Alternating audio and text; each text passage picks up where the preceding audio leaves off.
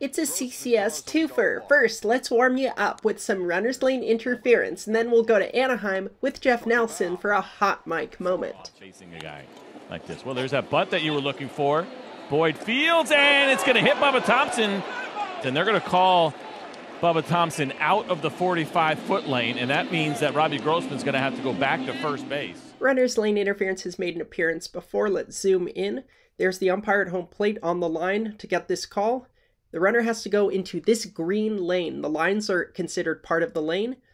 And if you're not, then you get hit by a throw. It can be deemed interference. A batter's out when in running the last half. They run outside to the right of, inside to the left of the foul line, but not within the lane, and interfere with the fielder taking the throw at first base. The easiest way to get that call is to actually drill the runner in the back with the ball if you're the thrower. The receiver, first baseman, can't catch it because it hit the batter runner, who was not legal the entire way, so this is the correct call, runner's lane interference. Remember, you have to be legal the entire, and within the lane, the entire distance, what they call the last half of the distance to first base. You can't be there for one stride or two. It has to be the entire length. The only exception to the entire length rule is if you are legally within the lane the entire time, you're allowed to exit the lane at the very, very end just to touch first base. But if you are not legal in the lane the entire time, you don't have exit privileges, so to speak. So that means that because the runner wasn't legally in the entire time, this is runner's lane interference. Look at the history of it. There's a related video. It tells you also why I don't particularly enjoy this rule, but while the rule exists, this is the correct call. Runner has to come back to first on the interference.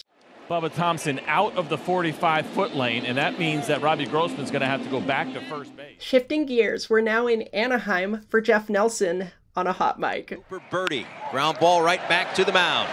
That's one, a low throw, but they turn two. Inning-ending double play. You sort of take for granted that the catcher's going to touch home plate on the force out, but he didn't, so the Marlins will challenge.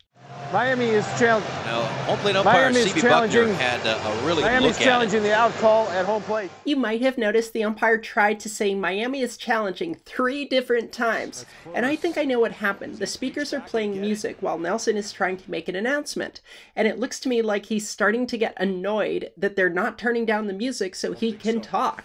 That makes this next hot mic moment kind of understandable. They got their heads up their ass.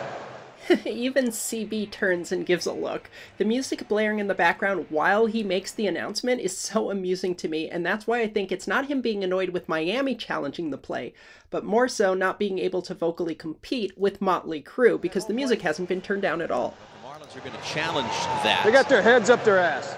Anyway, we all know the call's going to get overturned, and he runs into the same music problem trying to make the overturn announcement. Has to put his hand up like, hey, I'm trying to talk here. After review. Now they're playing Let It Be, and he's just like, I'm just going to wait for you. I'm just going to wait.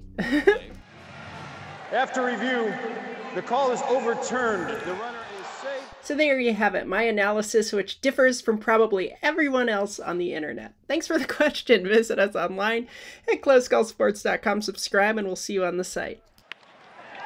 Line drive left field. That's going to get down.